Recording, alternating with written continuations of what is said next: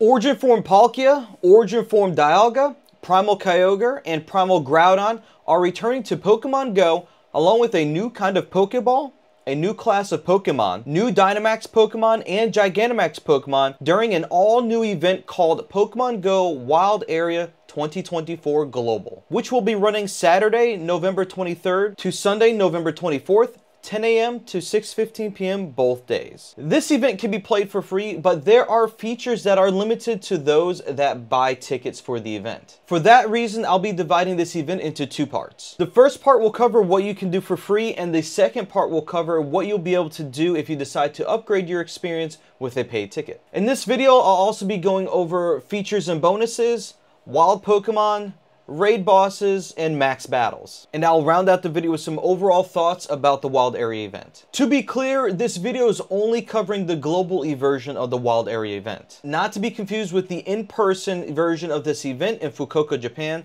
the weekend before the global event. Now with that said, let's talk about gameplay features that'll be free to all, whether you have a ticket or not. The Pokemon Go Wild Area Global event will be a brand new event focusing all on poison and electric type Pokemon, as well as 3 new features. First up, Mighty Pokemon. Mighty Pokemon are stronger Pokemon with higher attack, defense, and HP stats than regular Pokemon. Perhaps a greater chance at finding hundos. They are more likely to appear as XL or XXL Pokemon. They'll be more challenging to catch, and they also can be shiny. To help with catching these Mighty Pokemon, will be given Safari Balls, designed to increase your chances of catching Mighty Pokemon. All trainers will receive a timed research task during the event that awards a small number of Go Safari Balls when completed. You can also get more Go Safari Balls when spinning photo discs at Pokestops during the event. Be sure to use them because all unused Go Safari Balls will be disappearing from your item storage at 6:15 p.m. every day. And then there's the debut of Toxtricity. Toxtricity in both amped and low-key forms will be making their Pokemon Go debut in 6-star max battles, while Toxtricity will be appearing in 4-star raid battles, and Dynamax Toxtricity will be appearing in max battles. Pikachu Popstar and Pikachu Rockstar will be available by completing special research, collection challenges, or by taking Go Snapshots, and they can be shiny. Snorlax wearing a studded jacket will be debuting, also with a chance to be shiny. The Wild Area event will be featuring rotating habitat hours. During the Electric Hour habitat, you can encounter Alolan Geodude, Shanks, Magnemite, Voltorb, Hisuian Voltorb, Electabuzz, Electrike, Blitzel, Joltik, Tynamo, Stunfisk, and Helioptile. During the Poison Hour habitat, you can encounter Bulbasaur, Bellsprout, Tentacool, Spinarak, Haldane Wooper, Quillfish, Hisuian Quillfish, Skorupi, Krogunk, Venipede, Skrelp, and Marini. Mighty Pokemon you can only encounter on Saturday will be Pidgeot, Golem, Gyarados, Luxray, Scolipede, Galvantula, Tyrantrum, and Toxapex. And on Sunday, you'll be able to find Venusaur, Poliwrath, Dragonite, Feraligatr, Electivire, Mamoswine, Electros, and Dragalge. Raiding will be an important part of the Wild Area event. In 3-star raids on Saturday, you'll be able to encounter Snorlax wearing a studded jacket, Luxray, and Scolipede, while on Sunday, you'll be able to encounter Snorlax wearing a studded jacket, Venusaur, and Electivire. In 4-star raids every day will be Toxtricity, both amped form and low-key form, and in 5-star raids, we'll have Origin Forme Dialga and Origin Forme Palkia. There's a chance you'll be able to catch an Origin Forme Dialga that knows the Adventure Effect charge move, Roar of Time, and Origin Forme Palkia that will know its Adventure Effect charge move, Spatial Rend. Roar of Time pauses the timers of consumable items like incense, daily adventure incense, lucky eggs, and star pieces, while Spatial Rend allows for you to encounter wild Pokemon from a greater distance. As mentioned earlier, Primal Kyogre and Primal Groudon will be in Primal Raids. And we can't forget about max battles featuring Dynamax Toxtricity, both amped and low-key forms, as well as Dynamax Drillbur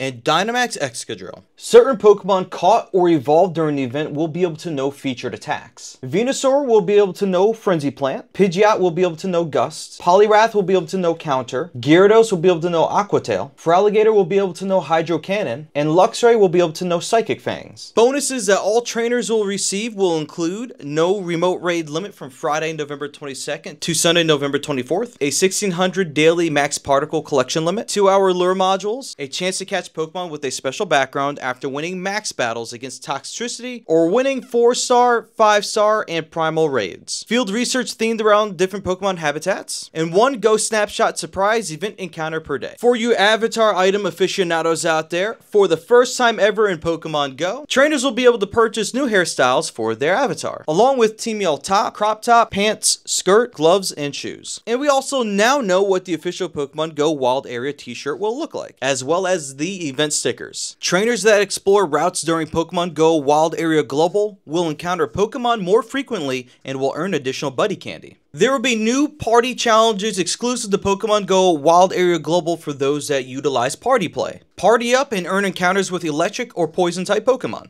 That last one was listed in the free-to-play section of the information for the event, but yet it said that it was exclusive to ticket holders, so we'll have to see how that one plays out. But perhaps if you find somebody who has a ticket that hosts a party play lobby, perhaps those that don't have a ticket can participate in it and then benefit from the exclusive encounters and rewards that paid trainer may have the benefit of. Okay, so that was a lot of information, so take a second and breathe and let that sink in. And let's talk about the exclusive benefits and features for those that will be buying the paid event tickets. The paid event tickets are $11.99 USD and will be giving you access to the following benefits and features. Ticket holders will have access to an exclusive special research story where you can select between an electric or poison focused path and become an expert trainer of your chosen type. Your decision will affect your special research story and some post-event bonuses. The electric path will have encounters with Pikachu Popstar, Dynamax Toxtricity Amped Form, and you will get an electric expert medal upon special research completion. Whereas the poison path will have encounters with Pikachu Rockstar, Dynamax Toxtricity Low Key Form, and you will get a Poison Pro medal upon special research completion. If you complete the special research story from Monday, November 25th to Friday, November 29th, you'll get the special bonuses of daily timed research focused on either electric or poison type Pokemon, which rewards include a lucky egg, Stardust, and rare candy. Double the damage for electric or poison type attacks used in raids, gym battles, and max battles. And Team Go Rocket Balloons will be appearing more often. Go Wild Area 2024 pose, reward for completing the special research story. One timed research task each hour awarding Go Safari Balls. Increased max particles from power spots and exploration. A 3200 max particle daily limit. An increased chance to encounter shiny Pokemon. Encounters with Pikachu Popstar and Pikachu Rockstar by completing themed collection challenges. Double catch candy. Half hatch distance for eggs. Double hatch Stardust. Double hatch XP. Double hatch candy. Up to 5 raid passes per day from photo discs at gyms. 5,000 additional XP for completed raids. 1 additional Candy XL for Pokemon in 4-star, 5-star, Mega Raids, Ultra Beast raids, and Primal raids. Up to 6 special trades per day. Reduced Stardust cost for trades. And 3 Go Snapshot surprise event encounters per day. I posted a shorter version of this video in 2 parts on TikTok and Instagram. And there were a lot of these same questions being asked over and over again in the comments. And I had them listed here as frequently asked questions, and maybe some of you may have the same questions as well. So I'm going to go over these really quick. For example, are Primal raids remote raidable? Well, the answer is yes. They've always been remote raidable. However, do keep in mind that there are some raids and battles that are not remote raidable and you have to do them in person. These battles, or raids I should say, are in person only. You cannot remote raid into them, and you can't invite anyone to do the raids. You have to be there in person. And the same goes for max battles. Max battles are in person only. There is no remote raid feature built in to that system at all. All battles, Dynamax battles, Gigantamax battles, all of those have to be done in person. The next one is, do you need a ticket for Primal raids? There has never been a time really where you actually ever needed a ticket for Primal raids, to my knowledge. The first time Primal raids were introduced were at Pokemon Go Torohoen in Las Vegas, but they were not locked behind any tickets. Next up is, will you be able to get both Pikachu Popstar and Pikachu Rockstar without a ticket? The answer is yes. You can encounter both of these special Pikachu through special research, which is exclusive to the paid ticket experience. So you'll have to spend the $11.99 USD in order to be able to do the special research branching story thing that we discussed earlier. I don't believe there'll be any free research, special research I should say, for the free-to-play players that will not be buying a ticket. You can also encounter these Pikachu through the collection challenges and through AR snapshots. Now keep in mind, if you're playing this event for free, you can only do 1 AR snapshot per day of the event. If you were to buy the ticket, you could do 3 of those snapshots per day of the event. And you do have a chance to encounter those Pikachu that way. And the last thing that was commonly asked of me was, what do you mean by no limit for remote raids? There was some confusion as to the terminology or the wording of there not being a remote raid limit. Some people like to say unlimited remote raids. Some people like to say no limit on the remote raids. So basically what that means is there is no 5 remote raid limit per day that we normally have on remote raids during the event window. As a matter of fact, the information says from the 22nd of November to the 24th, you'll be able to do what's called unlimited remote raids. So to make it simple, unlimited remote raids, you'll still have to buy all the raid passes you'll want to use in order to do all the raiding you want to do. Though, after saying all of that, it sort of sounds like I should be doing a tips video for the Wild Area event. Let me know in the comments if you'd like that. Look, I'm not gonna kid you. There is a lot packed into this event. I'm not exaggerating. It seems to be a lot of raid and max battle focus included in this event. I know that there's an overall poison type and electric type theme going on here, but it just really seems so battle focused, you know? As a longtime player, and I mean since 2016 longtime player with this game, when I look at this event, I kind of narrowed what my focus would be for me personally down to a few things. One being Mighty Pokemon. That's brand new. They're going to be featured in the wild, and they do have a chance to be shiny. And then some of them, I believe, also align with being able to have their exclusive moves as well, as we just went over. And yes, I know there's like a lot of wild Pokemon being featured as well. A lot of them have been featured in previous events like Pokemon Go Fest, maybe even Community Day. So they're not really too special. However, I do understand and recognize that a lot of you guys out there may be looking forward to getting shinies of those. And you know what?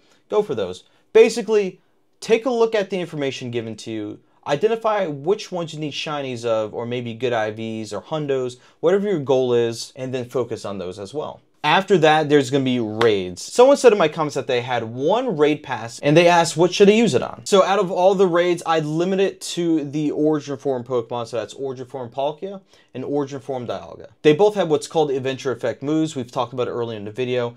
And essentially, one allows Pokemon to spawn further away from you with the increased spawn radius, and the other one freezes your timers like with your Daily Adventure Incense, your Lucky Eggs, and your Star Pieces, and allows you to use them for a longer amount of time. Personally, I would recommend, if you're doing something like that, to go for Origin Forme Dialga to be able to take advantage of that time being frozen on those timers, and then after that, Origin Forme Palkia on being able to expand your spawn radius for Pokemon around you. And don't get me wrong, the Primal Pokemon are pretty cool, but they've been around a bit longer and appear a little bit more frequently than Origin Forme Palkia and Origin Forme Dialga. But if you don't have them in your inventory yet, I would recommend doing at least a few of each of them and then taking the better of the IVs from either one and probably leveling them up a little bit to maybe level 40 to be able to utilize them in future raid battles. And in case you didn't know, Primal Groudon boosts grass, fire, and ground type attacks, while Primal Kyogre boosts water, electric, and bug type attacks, all in raid battles. And on top of that, their signature moves,